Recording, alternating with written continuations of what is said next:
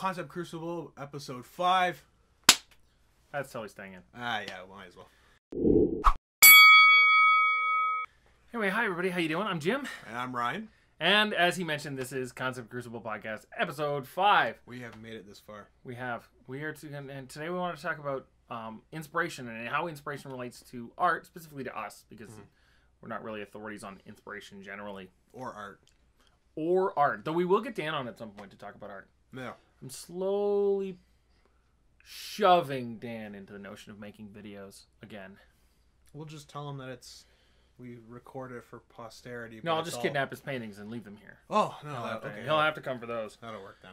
But, yeah, I mean, inspiration, especially with websites like UpRocks and Up, where the inspiration is a booming business. Yep. Sadly. But there's still lots of things out there that I think are inspiring. But there's that question of what does it mean to be inspired, or what constitutes inspiration? And that, I think, is our icebreaker this week. Okay. So you want me to start? Or do you want to start? You can start. I just introduced it. I always introduce the icebreaker. So, what is inspiration? For me, it tends to be more. I almost equate, or it's a synonym for me with inspiration and emotion and evocation, or evocative. I don't even know if evocation is the right word, but It's if you're throwing fireballs. It could be. That was last podcast, by the way. Yeah, that's true. So for me, mine is ultimately bound up in feelings, or the feelings that you get from something. So when I listen to a piece of music, and it creates certain kind of emotions within me, and not emotions necessarily in the classic sense of like happy or sad or whatever, just the feeling of some sort of impetus, or the feeling that something could be accomplished. So when we talked about this before, when I was running, which you can't tell in the screen, but I am a large man. The only reason I'm even slightly taller than Ryan is because I am mostly torso. Yeah, and I'm hunched over. So, but anyways, I am a large man, and at one point I was consistently running around campus for fitness purposes. Mostly it was to cultivate shin splints, but I had the goal of losing weight.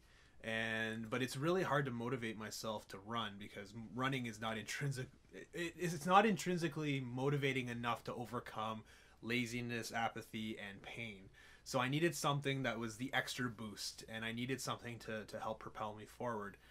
So you have your pre-game ritual, but when I was running, I would listen to I'd have a set list of 6 songs, and the first one that always kicked it off was Ecstasy, or Ecstasies of Gold, the version done during the Symphony and Metallica concert, because there's the original one done by I was gonna guess Rocket Skates. No. It was the composer. It was from The Good, the Bad, and the Ugly. Ennio. I think Ennio was the last name. I can't remember the composer's name off the top of my head. Notes. I will throw it in the show notes. But anyway, so Michael came in with the San Francisco Symphony Orchestra, redid it, and it's always played as Metallica's opening piece. So before they hit the stage, that's their live, or their intro piece. So the symphony plays the Ecstasies of Gold, and it's just this wonderful. It builds up from a nice slow piece, and then eventually it takes off into this soaring piece, and there's wonderful kind of march-like snare drums in there mixed in with the violins, and it just swells and swells and swells until eventually Metallica takes over. But when I was running, that was the piece that I always started running to. So I would do my stretches, go to the starting line for where I started the run, and as soon as I was ready to go, I'd hit start on the MP3 player, and I would start my run. And that's what kind of built me up and got me going at the start of the run, and that would propel me forward. For the 5K, it started off, and then 6 songs later, I would be done my run. Nice.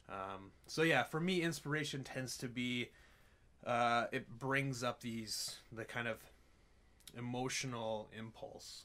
Yeah, and specifically sort of with music. I remember you were talking about you saw Pixar at the symphony recently. Right. Yeah. So recently, the local symphony had a one-night performance of Pixar pieces. And it was amazing. The only other time I went to the symphony here in town, and I regret not going more often, but the last time was the John Williams one, where they played the music from John Williams' different movies, or the movies that he's been involved with. So they played. I didn't look at how many movies Pixar has made, but I'm pretty sure they did music from all of the Pixar movies, from Toy Story 1 all the way through to Brave and Toy Story 3 and whatnot. Mm-hmm. And I found myself, because they not only did they play the music, but they also had a giant screen in the back where they cut a bunch of clips together from the movie and then played the video of it, not the audio, but they played the video of it. So essentially the orchestra was playing a live music video, in some sense. Wow. And it was amazing, and it was amazing to watch the conductor orchestrate it, because that all had to be timed together for the beats and whatnot. And I remember on even movies that I had never seen, for example, I've never seen Ratatouille. And I hear it's an amazing movie. I've never seen it, but between the images on the screen and the music that they were playing, I felt these swells of emotion within me. Like, the music really moved me. And having never known what the story was, I mean, I can guess it. And I know, because I was thinking about it. For me, inspiration is much more performative. It's much more creative. I don't know. I'm a person who feels pretty strong emotions normally, but so for me, I have to be making stuff. Mm-hmm. And I brought up Pixar partly because when I go to the symphony, I forget the last thing I saw was, I think it was the U2 night. But I always have to bring a notebook, because I am I'm writing things down. I'm designing dungeons. I'm, writing poetry. I'm freestyle, like just anything and everything. When I am inspired is what I categorize as inspiration is things that inspire me to create other things or to take actions. I mean, people whose work is inspiring might inspire me to be less of a jerk, or be, more of a jerk sometimes. Probably not more of a jerk, although younger Jim was certainly inspired by that sometimes. Poorly so. I modeled myself after House one time. I binged watched the entire That seems House, problematic. and yeah, I definitely modeled myself after House. Are you in fact a genius Holmesian doctor? Well, I pretend to be. I'm not, but I definitely walk around acting superior, or at least I did at the time. I still do, I imagine, but I definitely walk around with a superiority chip on my shoulder. Yeah, so for me, like I have to be making something, and often I'm not sort of inspired in that way by music. For me, it's usually visual or action related, like film. Like something that's film, I guess, is visual, but it's also auditory. It's complicated. Making film and video is complicated. If you were wondering, yeah, this is pretty hard. But that's, I guess, my short answer for it. My long answer is significantly longer, but we don't have time for that. So, I mean, part of the question is what works inspire us specifically. We wanted to talk about that in terms of art, in terms of music, in terms of film. And the one thing that hit me, Shia LaBeouf right now, by the time this podcast comes out, this will probably be over, because I assume he's not going to do it for 3 months. But Shia LaBeouf right now is doing an art piece called I'm Sorry.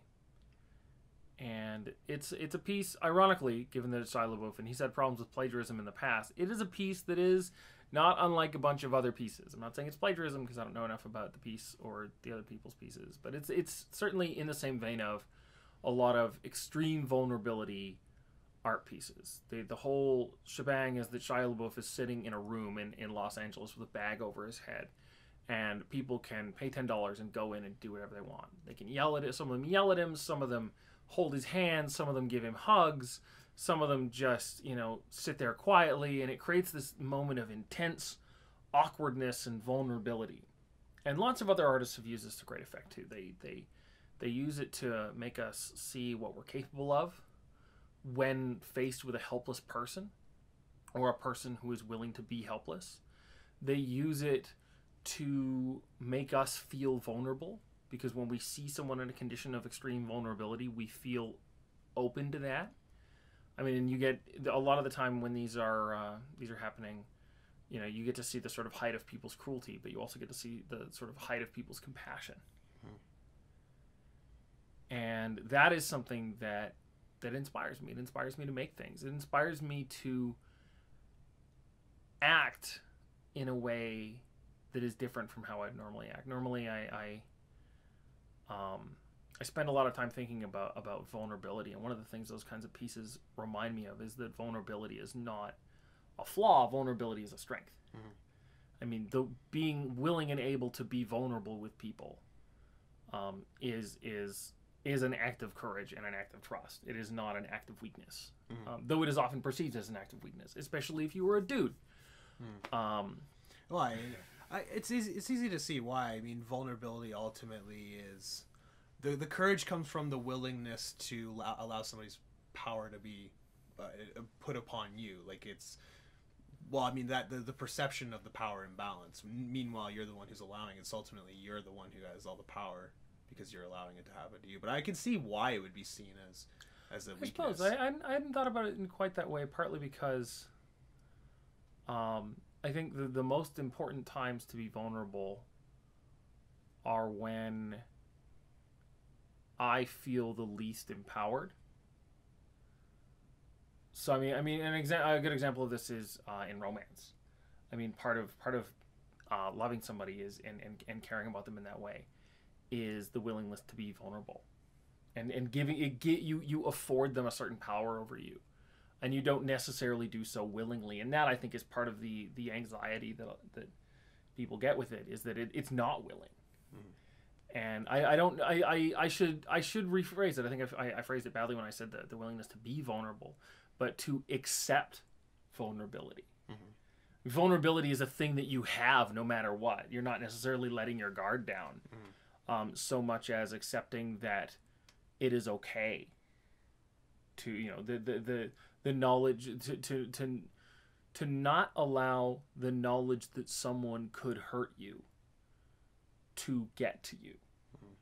So yeah, it's and I think that sort of better illustrates the kind of power relationship we're talking about, because you're right. When you talk about being invulnerable, it's just a matter of, oh, I'm letting you do something, as opposed to you are empowered to do this thing no matter what, and I am trusting you not to. Well, it could even go deeper. I can't help but to think about Epictetus a little bit, but the idea, like vulnerability and the strength in vulnerability, is that it's not a real Concept Crucible podcast unless we talk about at least one dead Greek philosopher. No, I guess it's true. Dead pseudo white man, because he's Mediterranean and.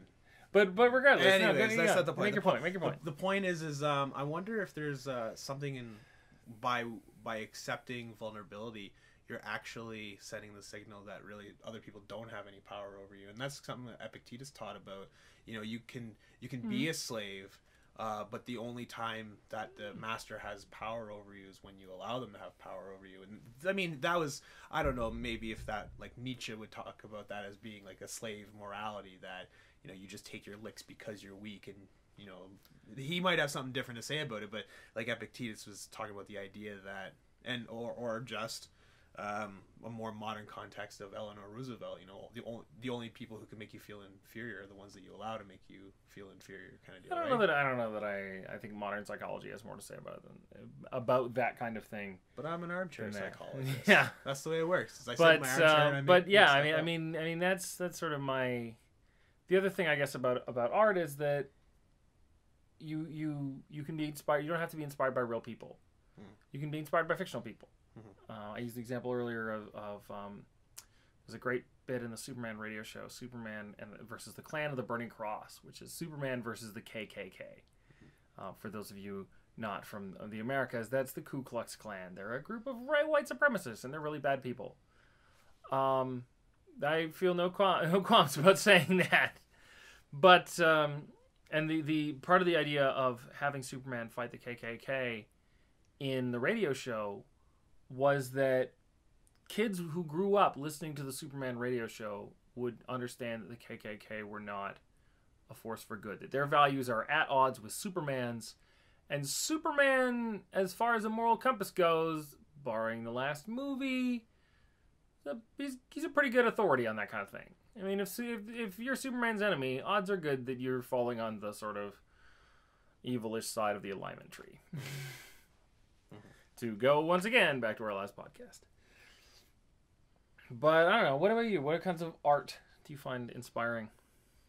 Well, I guess it kind of depends on the context. So, as I said, with when it came to running, a particular kind of driving music. I also liken it when I was back in cadets that my favorite, my favorite thing to keep me going was the military music. More specifically, pipes and drums. But I like the driving beat of the drum, whether it was the bass drum or the interesting snare drum and the snare fills. So that really worked for me.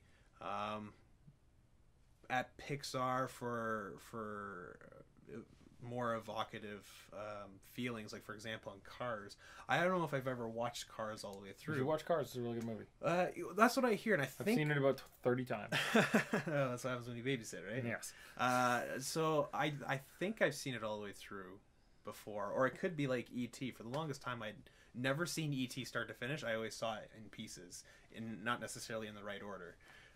So with Cars, but at the symphony, I was watching it, and there's the scene within the last race where what's the protagonist's name? Lightning McQueen. Lightning McQueen. So when McQueen is getting ready to win the race, and then he thinks back to what happened to his mentor, and he stops short of winning, goes back down and helps it out. Basically, that is basically the best part of Cars. Probably, and it's not exactly a novel thing. There are plenty of cases in pop culture where like you go and help your enemy, or you go and help your perceived antagonist, and you help them across, and then everybody kind of wins because of that act of compassion. But I remember, again, I watched it and I saw it stop, and then whatever was happening in the music, but between the music and then the visuals, it was just, it really kind of hit home. Like I had a lump in my throat of just this wonderful act of self-sacrifice that ultimately wasn't about winning, and it wasn't about being number one. It was about something much more than that.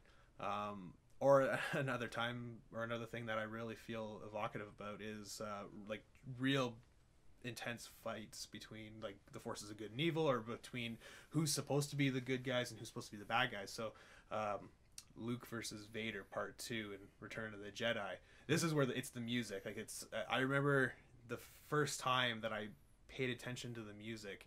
So right after Vader antagonizes Luke, like if I can't turn you to the dark side, then perhaps I'll be able to turn your sister to the dark side. Yeah. And Luke lunges out at him, and it has this wonderful shot where the camera is situated, kind of like back under the stairs, under the platform. So all of the foreground is dark, and even all of basically Luke and Darth are dark, and then you have the blue of the background, and the camera does this really slow pan as they're fighting, and Vader's being backed up and Luke is attacking him, and the music swells, and it's mostly what you hear is maybe the violins a little bit, but it's mostly a chorus of just like ooh, the going back and forth on these whole notes. But I just remember the first time I got chills watching it just on the music alone, and it just had this wonderful. It was just so evocative, like of this kind of heroic last stand. Because now, I mean, you could say what you want about Luke, but now he's no longer just fighting for the redemption of his father, which is what he intended to do when he came there. Like now, he's like fighting for his sister. Like if he doesn't win, then not only will the Emperor win, but now he's going to let his family down, and in this case, his sister. Right? So it really hammered home, and like I said, the for me the inspiration and it really comes down to like these evocative feelings. So I always think of how it should have ended, where Vader's just like, I have a daughter? This is amazing! Time to Stormtroopers, I have a daughter! That there is so much right. We should definitely link to that if you haven't seen it. There is so much that they do that is awesome on that channel with that video series. So because I'm Batman. Yeah. You should go and save Amy. I love that one. Oh. So I guess I'm telling too many stories. So try to narrow it down. What works inspire me? Usually things that for musically, usually it's either stuff that's very. I hesitate to use the word tribal, but very drum heavy, very percussive, and it seems like a much better way to phrase it than tribal. Well, because I like the tribal drums, but it's not just it's very percussive. I like percussive. It's the same. I really like heavy metal, but I like the marriage between the brutalness of like metalcore, which some viewers or some listeners might think that metalcore is actually not very brutal at all. That's fine. But I like the marriage between the brutality of metalcore with the heavy riffs and the intense drumming, married with the melodic elements. So I like the soaring guitars. I like the wonderful like noodling guitar bits and vocals that soar over top of whatever's going on with the instruments. So I like percussive. I like stuff that's driving, and I do like not to be too sexual, but I like the swelling side of the music when the music really swells. Yeah, just like I love it when music crescendos and when the music picks up. Are you avoiding using the word climax? Is that? No, I don't like the climax. I like the build up. The climax is usually so boring. The climax is underwhelming, is what you're saying. I love it when the music swells, or when you hang a note on the I don't know, it's been too long since I've been to music theory, but there's a term for when you bring it up to like 11. No, not 11. No. I'm talking about like when you're playing like say a chord progression or something, and you end it on the only thing that comes to my mind is like 7th or 9th, where it's you hang it on a very unstable note, and you sit there and your mind wants to resolve it back down into like the do, or first position, or what the octave or whatever. It just sits there and you create this tension with the note, and right before it resolves, I like when it builds up to that and it slows down and you're waiting for the payoff, you're waiting for it, and then finally it comes and the music resolves. I like that kind of stuff. Ironically, as the music making half of this duo, I spend way less time thinking about music than you do, apparently, because music is actually not high on my sort of list of stuff that inspires me. I mean, it can make me emotional, but it rarely inspires me to make stuff. Usually when I'm listening to music, I'm visual art on the other hand. I mean, I just finished writing a song about the picture that's behind Ryan's head that you can barely make out. By this time, hopefully, I will have finished the song, and the song will be out. And if it is, I will link it right here over his face, and also in the show notes for those of you listening. But I've still got a lot of work to do on the lyrics. But like for music to inspire me, music is sort of finished. It never inspires me to make music, and sometimes inspires me to make other things. But I get a lot of mine from visual art and from film. I don't watch a lot of movies anymore, but when I do, that's what I'm looking for, is that moment that just moves me to change my behavior, or moves me to make a thing, or just sometimes just moves me emotionally. I talk about this scene in Mr. and Mrs. Smith that I have no idea why it affects me, but it does. And music, I guess, is the same way. I have yet to make it through a rendition of One Tin Soldier on my guitar without breaking down and crying, and I have no clue why that is. Like none. I was, but something in it hits some moment in my past that is clearly very important to me. But I have no real memory of what that is. Yeah, no, most of my stuff comes from visual art, like things that I can build on. Music always seems finished to me. Whereas with visuals, there's always some other story to tell. I mean, you look at the art behind me; it's all fragments of a thing that I could tell a story about, and that's what I want in art is that tiny little sliver. And every once in a while, I get something. I always think a friend of mine, Nick Heron, did this amazing painting of Victoria Park. And I will try and find the link on his site and post it below, because it is beautiful. And in general, you should check out Nick's work because it's amazing.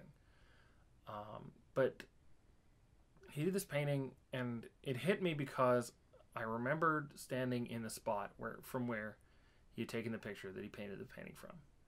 It was a pretty abstract painting, but there was enough Victoria Park there that I could see it. And I had stood in that spot 20 years ago. 25 years ago, when I first moved to this big, huge town that I didn't know anybody. But at least we lived right near the park. And that was really exciting to me because I was 5. And I was like, shit, yeah, park. But, yeah, I don't know. I don't get a lot from music. But I suppose we should move on. and talk about the takeaway from this. Why is it important to be inspired by art? I mean, lots of people are inspired by the actions of other human beings. I mean, the internet has been great for that. That you can find actions of compassion that are going on all around the world, and it's easier to hear about them.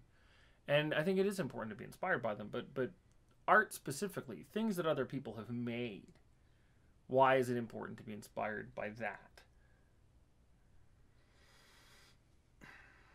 I know from, and I probably can only speak about myself here. I know that I'm moderately okie dokie at getting stuff done. I'm not good at doing stuff, even if I don't want to see that do on your it. next resume. Moderately okie dokie at getting things Well, done. I mean, the proof in the pudding for me is I ultimately got my thesis done. Fair enough. I mean, it wasn't timely, it wasn't neat, but it got done. Like, it was a brute force effort, and it got done. It got bound up. It's hard copy and everything like that. So I mean, I'm at the very least on my like lifetime CV, I can say I'm moderately okie dokie at getting stuff done that I don't want to get done. On a lifetime CV, that actually sounds pretty good, to be fair. But nevertheless, I do recognize that there are times where I just cannot motivate myself to do something, or I can't really connect somehow with something that I should be connecting with. And I really do find that art, whether it's music or video, because I've been inspired from all different kinds. I guess maybe static, like visual art, paintings and drawings and stuff. Slightly less inspiring. It's always when it's coupled with a story. So, for example, comic books. But the art in and of itself wasn't necessarily the most motivating part of it. But you know, when I want to feel courageous, I think of, you know, like from my youth, the Ghostbusters, you know, and at the very end of the movie, even though, you know, you knew it was going to turn out okay, the idea that these four guys accepted the fact that they're probably not going to walk away from their final act, but it was the only thing that they could think of in order to save the city. You know? I would think that no one walks away from their final act. Okay. Touche. I'll try to be cleaner with my words. Just being a pedantic asshole. No, it's quite alright. You caught me. But that idea that there's a heroic portrayal or a personal sacrifice. It was also, I got that feeling. I don't really like war movies for the sake of war movies, but the final charge, it always gives me a lump in my throat. Whatever you think of Mel Gibson, in the movie We Were Soldiers, the very last stand. So I'm not saying like anything against the Viet Cong or whatever. I'm not saying like America good, Viet Cong bad.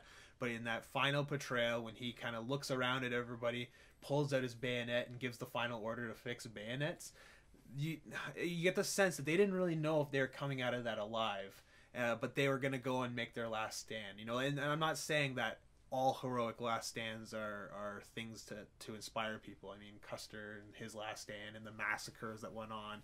We can't ignore the cultural context of those things, but you can maybe distill a little bit of like the personal side of it, that, you know, some guy on the front line and, you know, the courage needed to go and do these things. Or well, there is something exciting about, I mean, it's I think it's a sort of fundamental property of mortality, that, you know, your life is the final thing you have to give. You know, I mean, you're Patrick Henry, and you know, I regret that I have but one life to give for my country, and the notion that you would value something so highly that you would lay down the thing that you have only one of for it.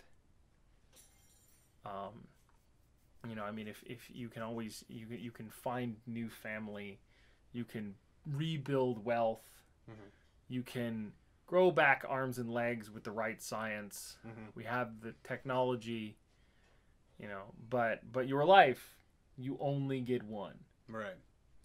So I guess to try to tie it all up, sometimes I think it's inspired because there are times where you don't necessarily at that moment have it within you to do what needs to be done or be the person that you need to be.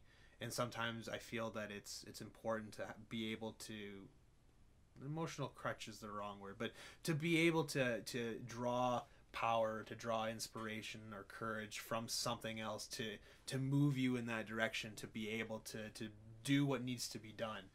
Which is ultimately, like we talked about this a little bit before the show, that I tend to really identify and get invested with characters. I really enjoy, well, we talked a little bit about it earlier with House, but as you can tell, I'm big on Doctor Who right now, and I look at Doctor Who as a possible moral exemplar. I mean, whatever you think of Stephen Moffat or Russell T Davies, or however you think about the politics around the show and how it's written and how the characters are treated. But the character of the Doctor. The character of the Doctor, whether old Who or new Who, there are qualities about him that, or qualities about the character, because I'm even willing to say, like, there could be qualities of a female Doctor that you just ultimately want to emulate. I hope there could be qualities about a female Doctor. No, but you know what I'm getting at. Yeah. But you talked about it, like compassion. From me, I like the cleverness as well, but the idea of just somebody who is able to do what is morally right or morally good, even if the story sometimes seems ambiguous about it, that the Doctor is willing to do harm for the greater good. You know, like the fall of Gallifrey, or even the second episode of season 5, when he's willing to basically kill the brain of a space whale in order to end its suffering. Yeah. You know, like the Doctor should have found a way to be able to do it without Amy, so to speak. But at that particular moment, based on what he had seen at that point, he was willing to end the suffering of this creature that probably had nobody else in the universe like it. You know, he was going to make the wrong decision ultimately, according to the story. But still, like, the character is, I think, something that you can still try to strive towards. So I think that's, for me, that's why it's important, is because I'm not perfect and I'm not always able to do what needs to be done. Sometimes I need a little bit of help. And I think art, you mentioned it earlier, art is usually eternal, and usually it's something that's always there. You can always draw inspiration from it.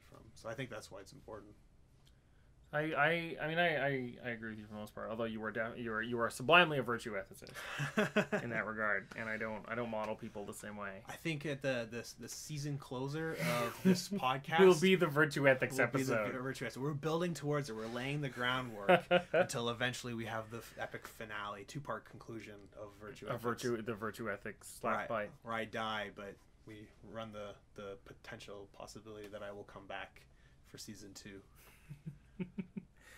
But for me, I think you're right that art is permanent. Art is always there, and that's it for me too. Like I draw a lot of strength from people around me, my friends, my family, that kind of thing. But they're not always accessible, and they're not always accessible when I require strength.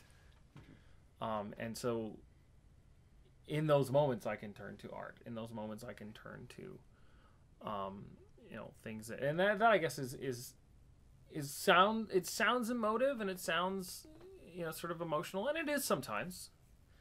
But sometimes it's also performative. Like when I just need to make something, you know, whether it's you know, I'm helping somebody move, or you know, I need to have a blog post for this week, and I better think it's something because I need to have a blog post for this week.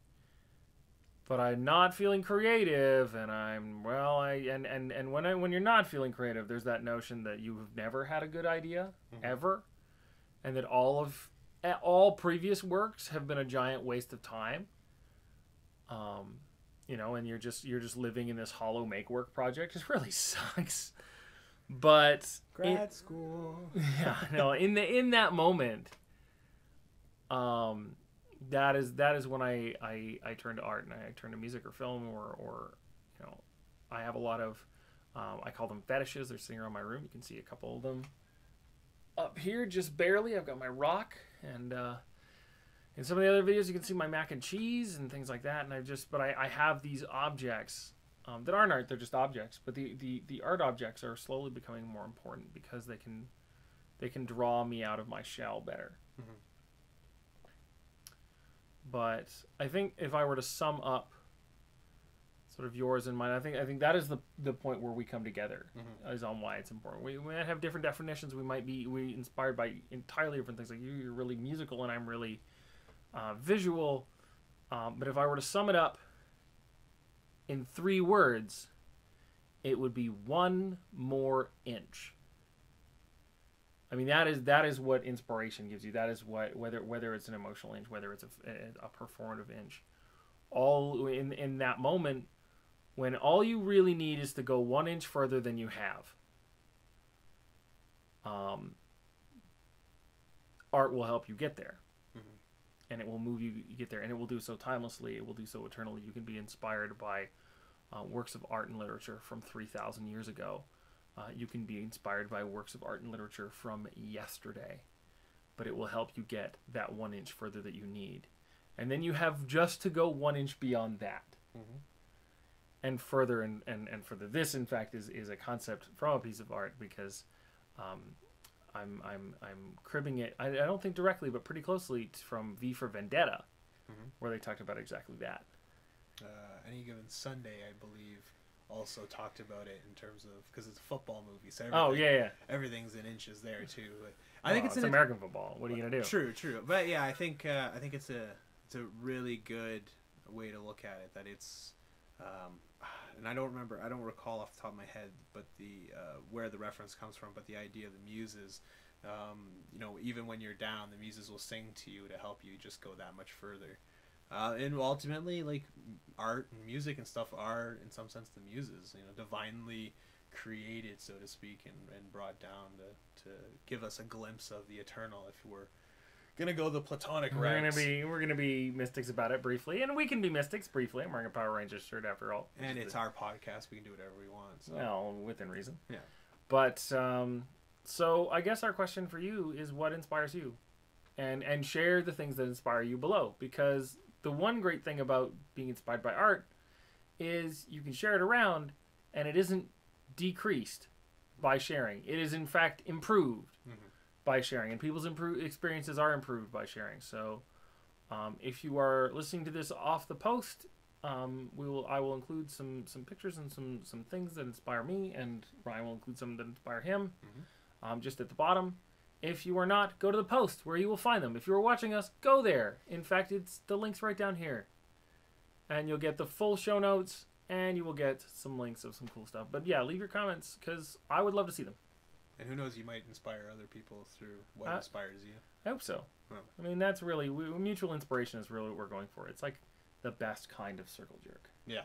That's where we're going to leave it for this week, I think. We have just jumped some kind of shark. Yeah. Anyways, I'm Ryan. And I'm Jim. And this is the Concept Crucible podcast, signing out. Stay awesome.